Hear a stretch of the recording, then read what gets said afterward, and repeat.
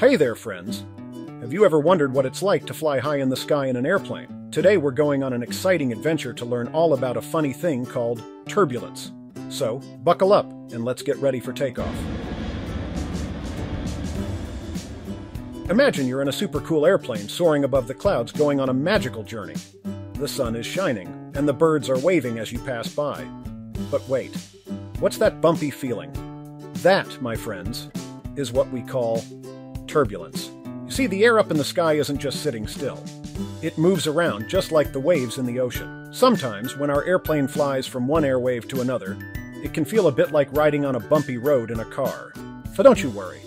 Just like a car is built to handle bumpy roads, airplanes are super strong and made to safely ride through these airwaves. The pilots flying the plane are like expert surfers. They know how to ride these waves with ease. You might be wondering, why does turbulence happen when we're flying high in the sky?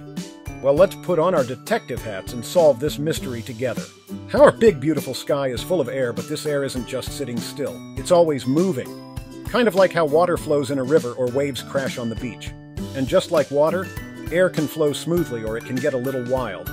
There are a few reasons why the air gets bumpy. First up, we have the wind. Sometimes, when the wind blows really fast or changes direction quickly, it can create choppy airwaves. It's like when you blow on your hot chocolate to cool it down, and you see little ripples form. Another reason is the sun. Yes, our warm and bright friend in the sky. The sun heats the earth, and some parts get warmer than others. When warm air from the ground rises up and meets cooler air above, it can create a kind of air dance, and our airplane gets to join in. And don't forget about mountains and tall buildings.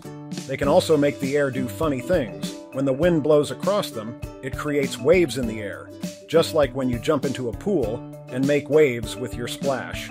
So you see, turbulence happens for many reasons, and it is a normal part of flying. And it's nothing to be scared of.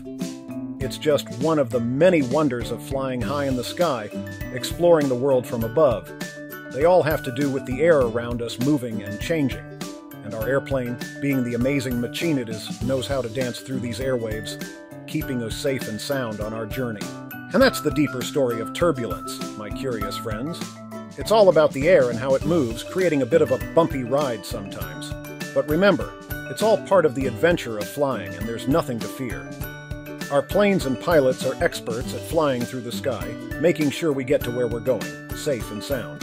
Thanks for being such great detectives and learning with me today. Keep asking questions and exploring the world around you.